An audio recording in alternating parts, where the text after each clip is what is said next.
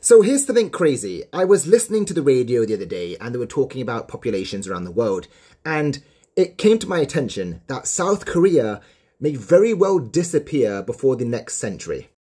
Now sure, this is partly exaggerated because the actual country of South Korea probably won't disappear, but the population of South Korea might. More specifically, the native population.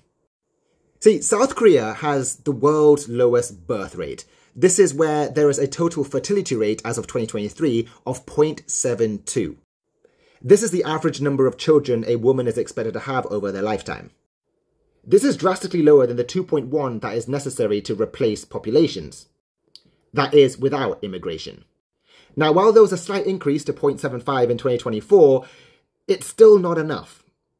And when you combine this with a rapidly aging population, so in 2023 it's estimated that 20% of the South Korean population is over 60, which is phenomenally high, then there's going to be massive burdens on society to keep them alive. And when you have a low birth rate and a high life expectancy, your funnel looks something like this. And if current projections go, by the year 2067, nearly 50% of the population will be over 65. This is really concerning for South Korea.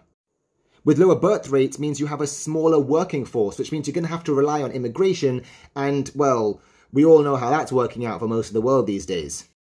And I'm not anti-immigration. In fact, I think we should live in a world without borders. There have been a couple of reasons for this 0.72 figure. Firstly, it's getting increasingly hard to raise children due to high costs in things like childcare, general upbringing, and education. Work-life imbalances, rising house costs, but most importantly, things like gender inequality. A lot of the household and child responsibilities often fall on the woman, and that is not necessarily how we, in this day and age, work. We want to be equal, everyone working, which obviously everyone is entitled to have that freedom and liberal sort of feeling to work and, you know, make something from themselves. So yeah, all of these things are adding up to this sort of like cauldron of no kids in South Korea.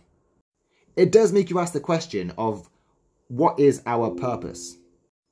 Like, sure, it's great for men and women both to obviously have careers, be part of society, add contributions, feel fulfilled. But if it comes at the cost of our species no longer growing, at what point do we have to take a step back and be like, okay, what are the important things in life? I don't have the answer. But anyway, if you like this video, like, comment, share, follow, and I'll see you in the next one.